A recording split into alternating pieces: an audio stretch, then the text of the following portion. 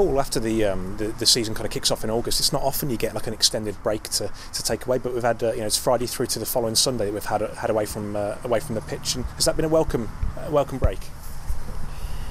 Well, we haven't chosen that situation. It's occurred, and we've made the best of it. We gave the players 2 or 3 days to draw a line and move on from the FA Cup defeat, and it's actually worked out perfectly with Christy and Matt being away with the England side. It's actually extended that the vulnerability to them playing too many games in a short space of time. So I have to admit we're not complaining, and nor should we. Yeah, I know you said it wouldn't be a problem to kind of pick the players up after that FA Cup defeat, and has that proven to be the case in reality as well?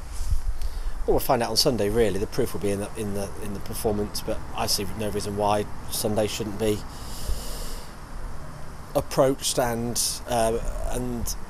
performed in the same way that our league fixtures have been over the last couple of months. So I'm assuming that will be the case. Not to say we're going to be going to the game with any complacency, but we've got a group of players that are training very hard again. Yeah, well, I support you. You don't want to kind of derail that momentum from League Two by getting distracted by that defeat last week, because all in all, it's been an excellent couple of months, hasn't it? Through September and October.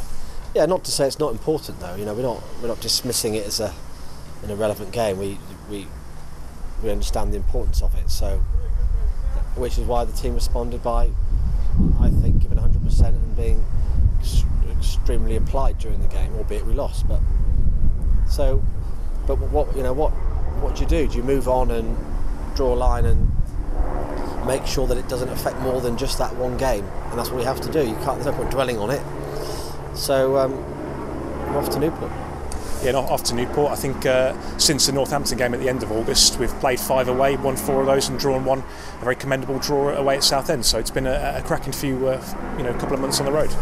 It has, yeah, and that's not again to say that we should take this game lightly.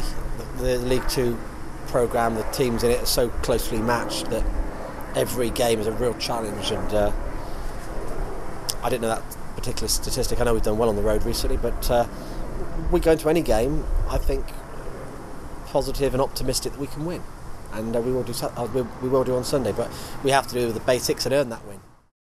They're going to be a tough nut to crack, and I'm sure they'll find us tough too. So it'll be a closely contested game, and I see no reason why we can't think we've got a good chance of winning.